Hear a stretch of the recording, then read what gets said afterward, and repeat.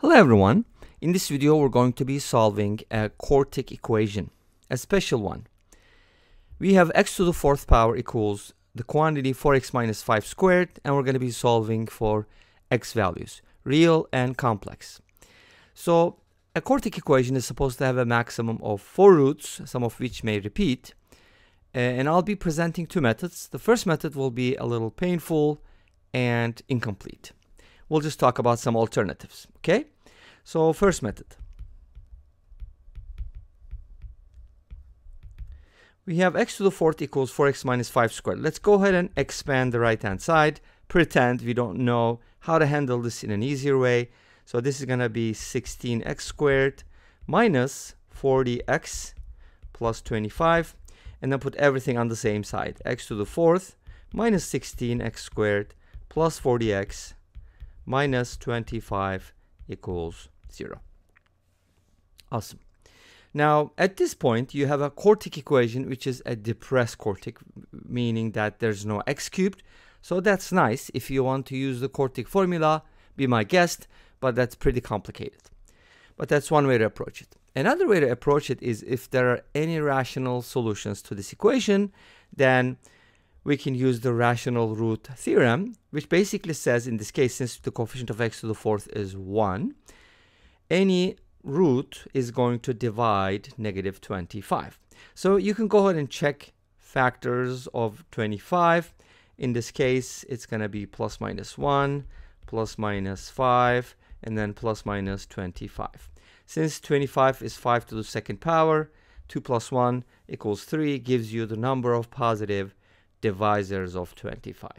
And of course, there are negatives. That's why we have a total of 6. But one thing to always keep in mind in polynomial equations, that one thing you should always check is the sum of the coefficients. What do I mean by that? So let's go ahead and add these coefficients. The coefficient of x to the fourth is 1. The coefficient of x squared is negative 16. The coefficient of x is 40. And the coefficient of the constant term, or just the constant term, is negative 25. If you add these numbers up, you're going to notice that it's 41 minus 41, which is 0. So the sum of the coefficients is 0. And remember, in a polynomial, the sum of the coefficients is found by p sub 1, I mean p of 1, which is 0. This implies that x minus 1 is a factor of p of x. Okay? P represents our polynomial here. So this is nice because we do know that 1 is one of the solutions. What about the other ones? So you can go ahead and do a couple different things here. For example, you can go ahead and divide this by either polynomial, synthetic, long division, short division, whatever. Just divide it by x minus 1, and there will be no remainder, and you're going to get a cubic. And then solving the cubic obviously is a lot easier than solving the Quartic. And after division, you can still try the rational root theorem because there might be more rational roots which you can find by using the same idea. Make sense? Okay, so that's basically one way to approach it.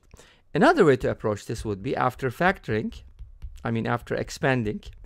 And you got to remember here, x cubed is missing, so that's kind of nice. You can go ahead and write this as follows. You can basically say, hey, this must be the product of something like this. X squared plus ax plus b and x squared minus ax plus c. Now, why did I use plus ax and minus ax? Because there's no x cubed, so they need to cancel out. Make sense? Great. So this is nice because we only have 3 variables, a, b, c. This is going to end up being a cubic equation because you're going to get a system, and when you try to solve the system, you're going to get a cubic. Which, one thing that will make this problem easier, again, with rational roots, is that just assume b and c are 5 and negative 5, or 1 and 25, so on and so forth. So you can basically say, hey, suppose b is 5 and c is negative 5. And then you're only going to have to find a from here, which can be found even though it cancels with the x cubed, because it's going to be distributed all over the place, right? So it's going to be a lot easier that way. So we can kind of, just write it this way and that way. And of course, this may not work. What if this doesn't give you any solutions? Then this way of factoring will be incorrect. And you just got to try until you find the answer. If this doesn't work, you're going to try 25 and 1, 25 and negative 1, I mean.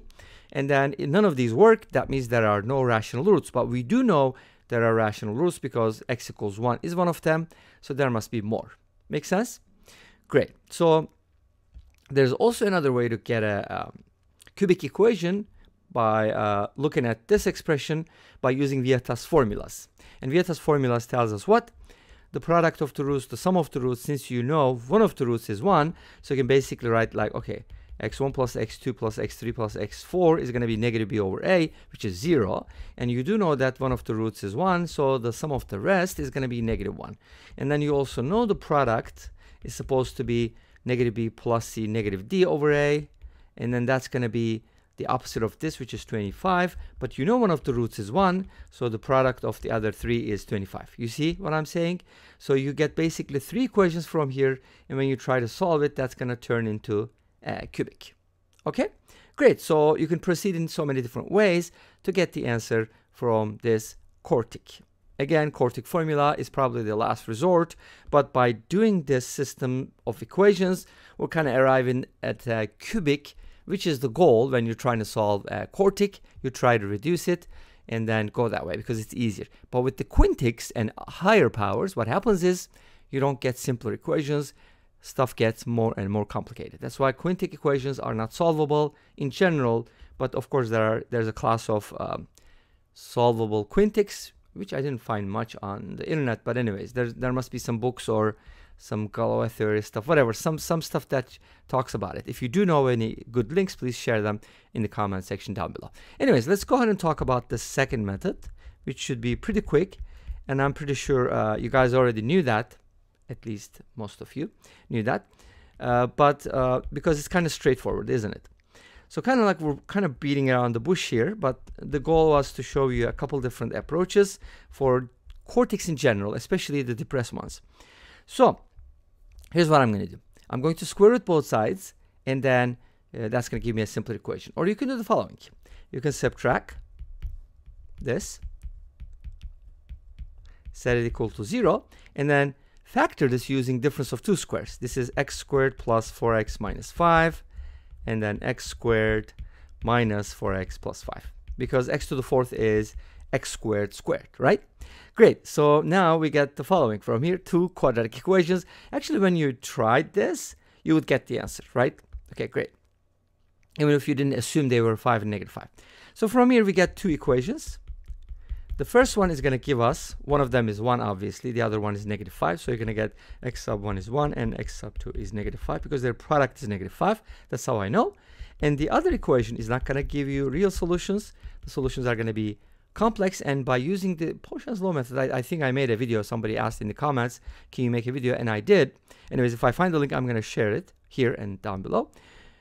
And from here, we get basically 2 plus I. Let's call that x sub 3. And the other one is going to be 2 minus I. So those are going to be all the solutions to this equation. Let's go ahead and check them out in Wolfram Alpha, and then we'll finish up. And as you can see here, those are going to be the solutions. Obviously, when this Quartic was written in this form, that's what we worked on pretty much, and those are going to be the solutions, real and complex. And this brings us to the end of this video. Thank you for watching. I hope you enjoyed it. Please let me know. Don't forget to comment, like, and subscribe. I'll see you next time with another video. Until then, be safe, take care, and bye-bye.